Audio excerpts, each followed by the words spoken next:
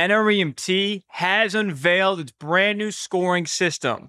I'm going to show you exactly the changes in how NREMT is providing feedback if you fail the exam, show you the new scoring system, and we're going to go through it so you understand it. At the very end, I'm going to give you tips based upon this new scoring system and how you can prepare for NREMT if you fail and get this kind of feedback.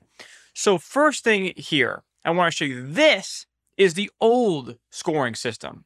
The old scoring system that you see on the screen right here is the 5 main sections of Registry, and they are ranked between below passing, near passing, and above passing. That's the old system. Now, over on this side, you can see is the new scoring system. The new scoring system is a scaled system, and as I talked about in my last video on this, this is a numeric system. So we can see the candidate score goes between 100, like the lowest, and then 1500 is the highest. The big number to know about, 950 is the passing standard. So we got to get above a 950 on the exam to pass, right?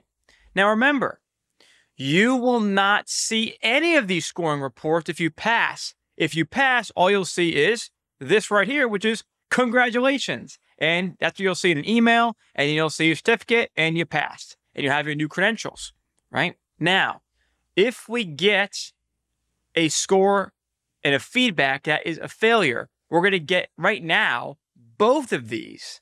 And then eventually what's going to happen is it will just be the scaled score. That's what NREMT is saying.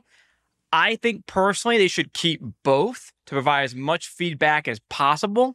And right now they are doing that. And hopefully it stays, because I think it's good to give a numeric feedback. Oh, you can see really see how close you were. And then also showing the content areas.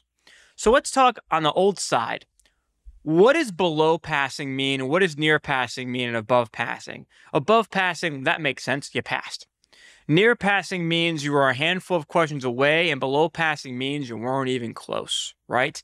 So these 5 areas of National Registry, airway, respiration, ventilation, cardiology and recess, trauma, medical OBGYN, and EMS ops, those are the exact sections you need to study.